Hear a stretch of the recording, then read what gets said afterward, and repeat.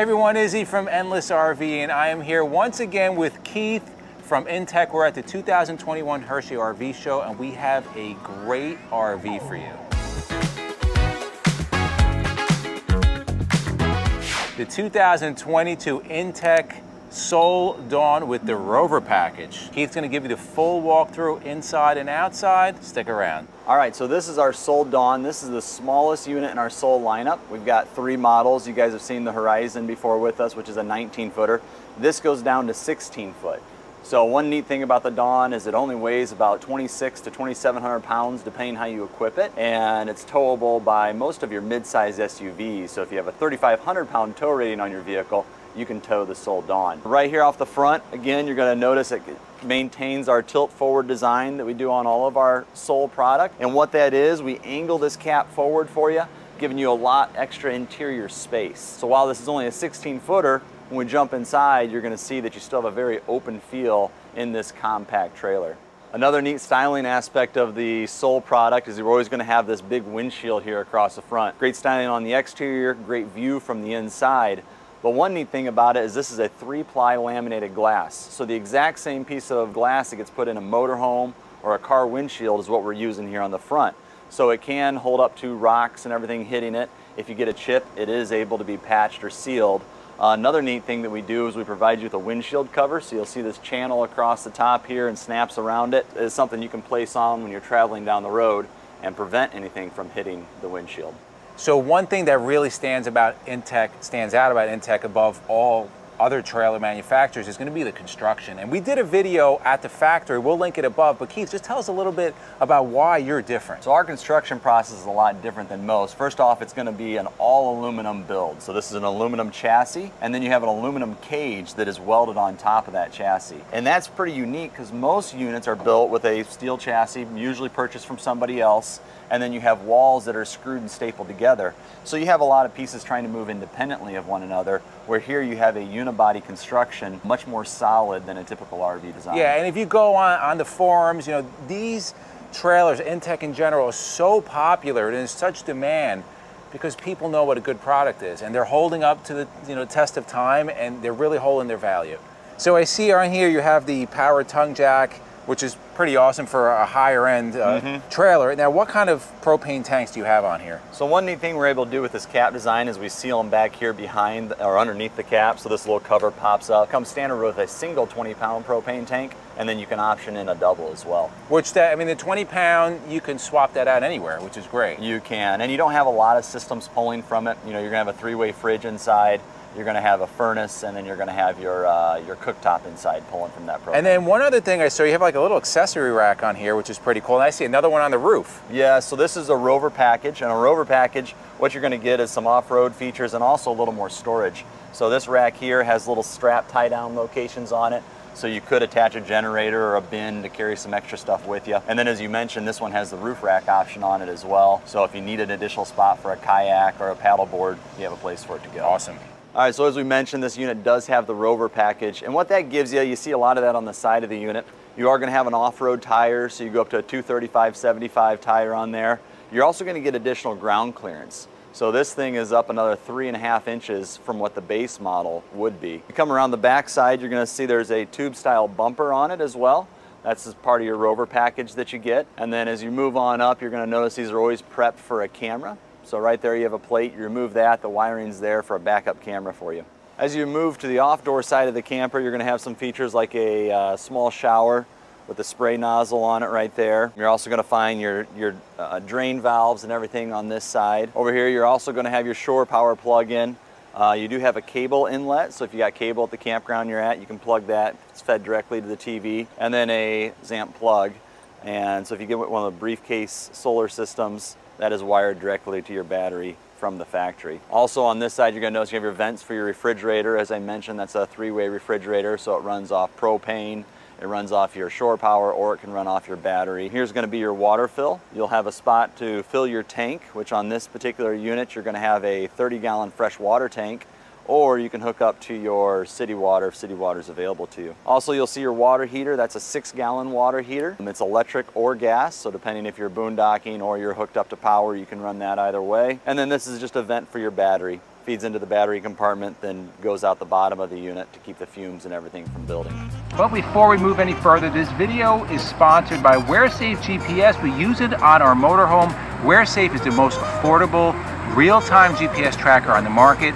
You can set up custom geofences. You can track where your asset, namely your RV, can be in real time from a simple to set up mobile app. You can use it for your motorcycles, RVs, boats, whatever you want to use. Listen, if your coach is out and you don't think it's going to get stolen, but it could be at servicing, it could be somewhere parked, and all of a sudden it's gone. At least you have a way to track it. We did a video on the complete details. We're going to link it above, but below, if you use the discount code ENDLESS10, you'll get 10% off the total purchase of WhereSafe GPS. Don't fall victim, protect your asset. Simplest way, WhereSafe GPS tracker. So when you see that big windshield on the outside, it's kind of hard to appreciate till you go inside. So we're going to take it inside, and you're going to see how this small unit actually really opens up when you're inside.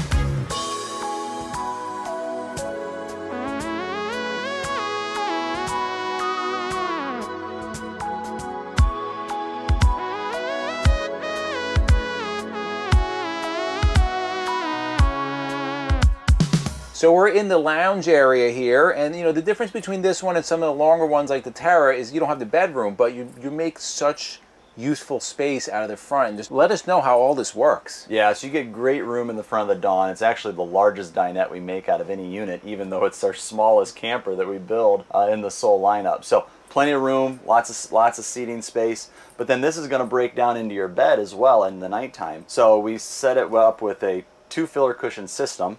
There's a standard filler cushion that basically comes out to where the table leg is at. So you can take off these back cushions, and you can have, it's about a 80 by almost 46-inch bed. So good space. You could make that work if you didn't want to tear down your table. Or if you want to take the table down, you get the additional filler cushion, and now you have a bed that's over a queen size, closer to a king size bed. So I was just telling MJ, we've been in a bunch of Class Bs, and of course that's a completely different, you know, type of RV, but this has so much space in it. Like, you could probably fit 6-7 people here for dinner, right? And then once they're done, they go back to their campsite, and you have a full queen size bed in here, which is pretty awesome for such a small package. Yeah, a lot of space in a little camper. So you'll also see we pack a lot of storage in the little camper. As you look across the uppers, that's our main spot to take advantage of for you. So you're going to have cubbies, you're going to have little cabinet doors that open. This is actually a pretty deep storage because it goes all the way out into the eyebrow of that front cap there on the camper. And then as you come over to the side here, you're going to see that we have a microwave refrigerator tower area. So that's a 3.7 cubic foot refrigerator and then a 1 cubic foot microwave. So good space for a small camper right there. All right, so then over on this side, right next to your dinette, you're going to have a little entertainment area. You have a TV. This comes out on a swivel, so that way you can point it to where you're sitting over there in the dinette. Also underneath here, you're going to have a nice little storage compartment. So this is a great pantry storage for food and items that you're bringing along. Over to our other side, you're going to have your wet bath.